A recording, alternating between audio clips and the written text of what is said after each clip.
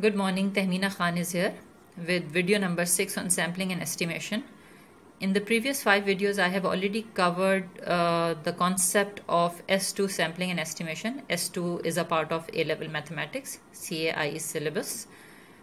And in this video, I will just cover 3 past paper questions to have a quick recap. Otherwise, in my previous videos, I have explained all the concept with the help of past paper question, which were a little challenging as well. So if you just want to have past paper questions of different types, so you can watch this video. So let's see. So this question I have picked up from June 18, Variance 7.1 and question 1.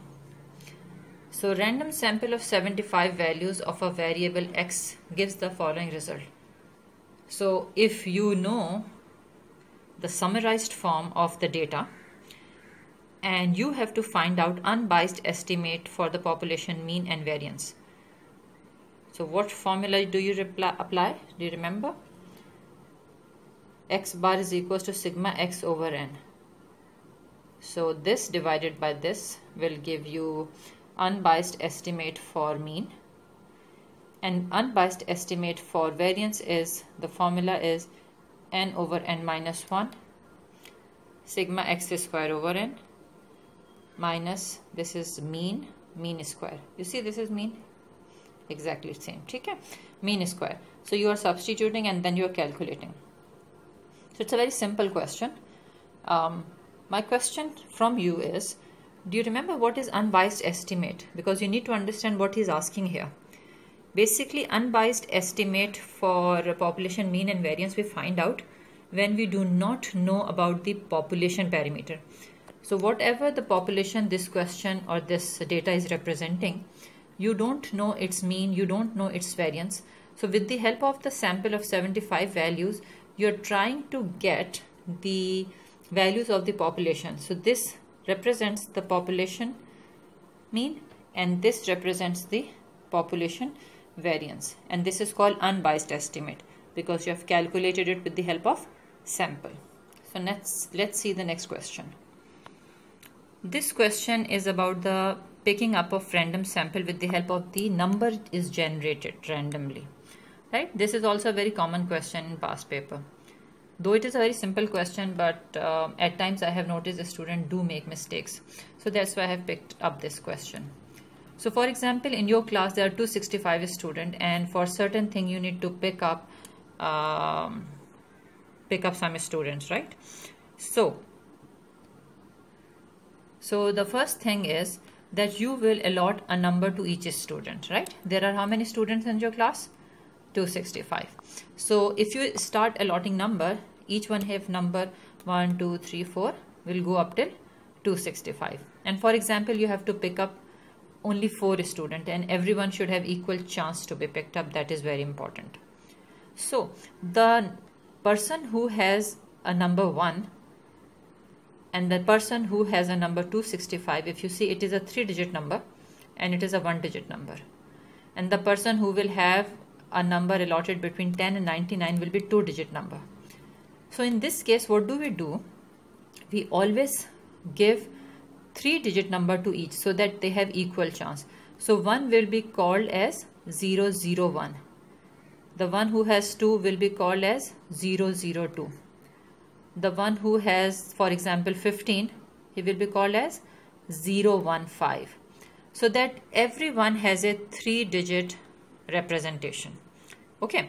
So now the first 2 random numbers which are generated using calculator or computer are given here.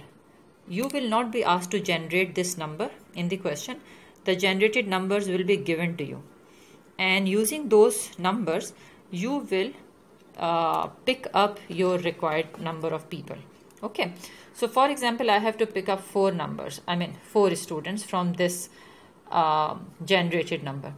So if you see on each side, I have 0 point. So I can ignore it. And let's see. My first number is, for example, because I have to pick up 3 digits number, is 213.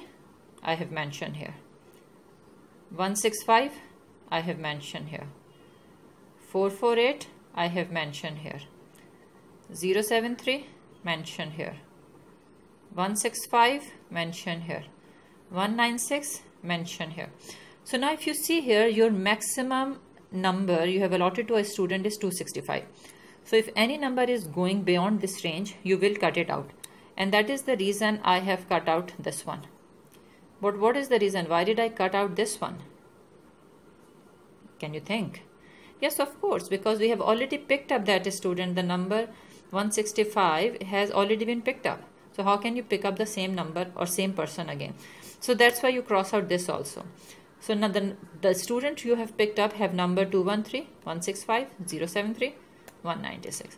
So this is how you pick up your numbers. Make sense? Now I think I must mention here, somebody may think, why we are not starting from here like 021, 316. So let's see, if I pick up 3 digits number from here, then what will happen, right? So you can put a video on pause and try it out, then I will show you the solution. Okay, so let's see.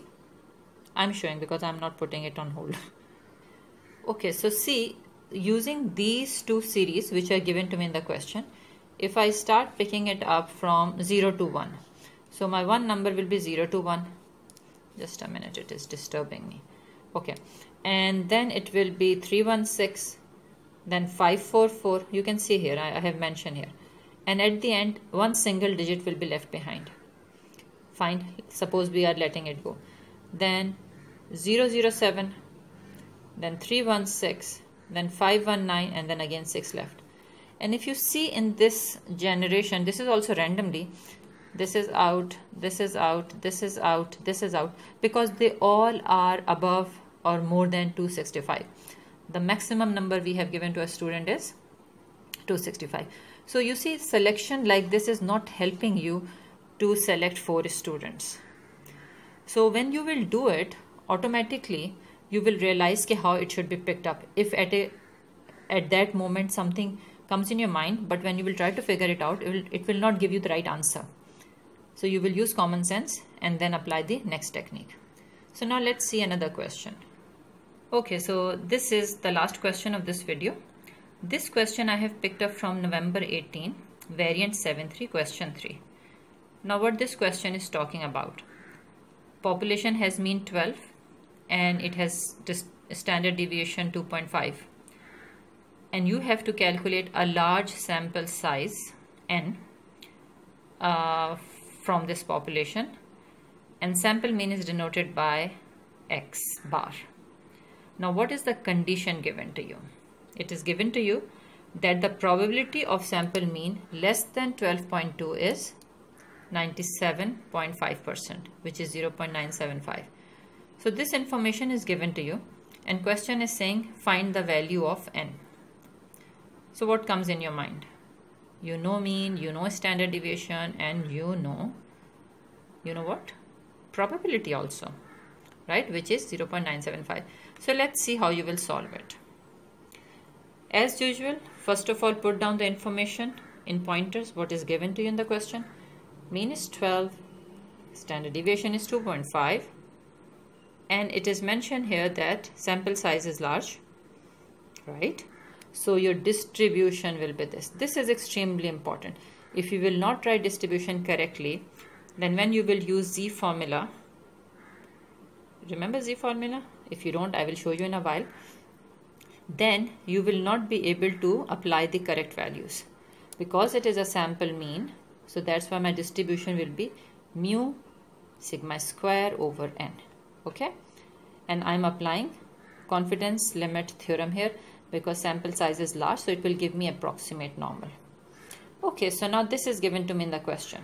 I am changing my sample mean into a standardized form Z. What is Z? Do you remember? I hope you remember. It is a standard normal distribution. Anyway, so now Z is equals to x minus mu. If you remember the formula, it is x bar minus mu over sigma over root n. Z is equals to this. So I am using this formula, substituting the values here, right? And n is unknown. The rest of the values I know. and z value for the confidence and for the percentage, the probability which is given to you, which was what, 0.975 in the question. So it is equals to 1.960, right? You can read from the table. So you're substituting the values here, and then you're simply doing calculation, and the answer is 600.25, because question was saying probability of x bar less than 12.2. Now if you remember here, the main question was saying probability of sample mean is less than 12.2 is 97%. So 12.2 is actually what? The x value here, okay? And this is your z value. So he's talking about it should be less than this value. So when my answer will come 600.25, I will take the value less than this, the integer value. So that's why I'm taking 600. If the question was saying more than, then you will consider the next integer value, right? I hope it makes sense. Okay, so thank you very much for watching this video. My next video will be on hypothesis. So there are 2-3 requests in line, and after hypothesis I will go to M1, work, power and energy. Somebody has requested for that. So if you have learned something, please press like button. Thank you very much for watching. Have a good day. Bye bye. Allah Hafiz.